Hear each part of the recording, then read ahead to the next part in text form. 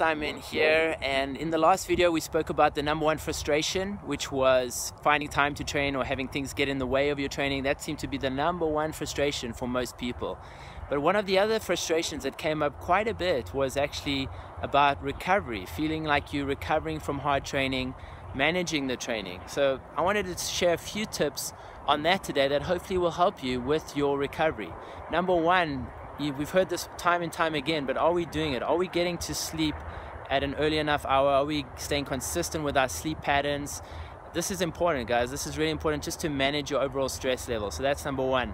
Number two, remember, recovery should also include taking into consideration, what are you doing outside of your cycling? Is your life very stressful? Do you stand all day at work? What else are you doing? Because sometimes those are impacting even more on your sense of feeling fresh and recovered than actually your cycling training. So take those into account, schedule more downtime if you have a very busy work or life schedule, and really take that into consideration when you evaluate how you're feeling each day. Some other tips on recovery are what I like to do when I'm done with a hard training session. I like to stretch for a few minutes. I'll put some compression socks or tights on, and I'll also use sometimes a foam roller or a stick to loosen up my muscles. I find this is really good for recovery, but you do need to stay consistent with stretching and the foam roller. That's important, because when you stay consistent, what you'll notice is that your muscles will actually get softer, they'll get more loose, more supple, and your muscles, you'll just feel better over time, but you have to be consistent to get to that point. The other thing you can do is, if you've done a very hard training session, you're heading home, maybe stop at the store, get a couple of bags of ice, and especially after a long hard ride, and get in a cold bath and add some ice.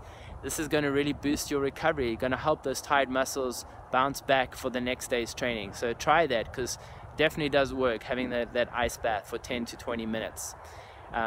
Besides that, guys, other things you can do to make yourself feel better overall is having just a routine each day. You know, for me, it starts with, I do some breathing exercises, the Wim Hof breathing method. I'll start my day with that. I'll then do some meditation. I like to do some meditation, some intentional setting for the day, set an intention, and that really resets me and helps me feel good and centered for the day. And in the end of the day, the routine that we have each day, the habits that we have each day, will determine how we feel each day, and will also aid us in our recovery in general, just from our life and feeling our best, our optimal best. So that, I think, is the goal for each and every one of us. So hope you guys enjoyed those tips, and wishing you all the best with your cycling.